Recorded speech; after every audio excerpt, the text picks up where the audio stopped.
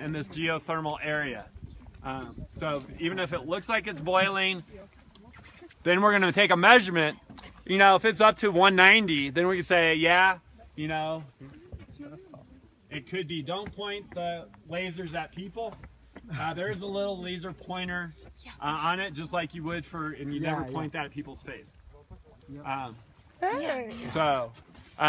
Emerald pool, and as we talk later, we're going to talk about the colors being alive. Actually, if this would drain, a lot of the sides would be yellow, giving us evidence of sulfur. So when we see colors that aren't black, white, and gray, it could be mineral deposits, or it could be thermophiles, microscopic living organisms, extremophiles, because they live in an environment.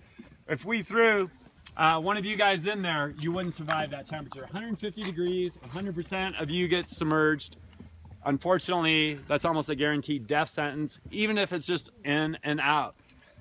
You can't survive that as a human, but we have living organisms that thrive in that environment that would kill you. And also with the chemistry, we have pHs that can be 1.4. We have thermophiles living in that environment that would kill you as a human, but not these organisms.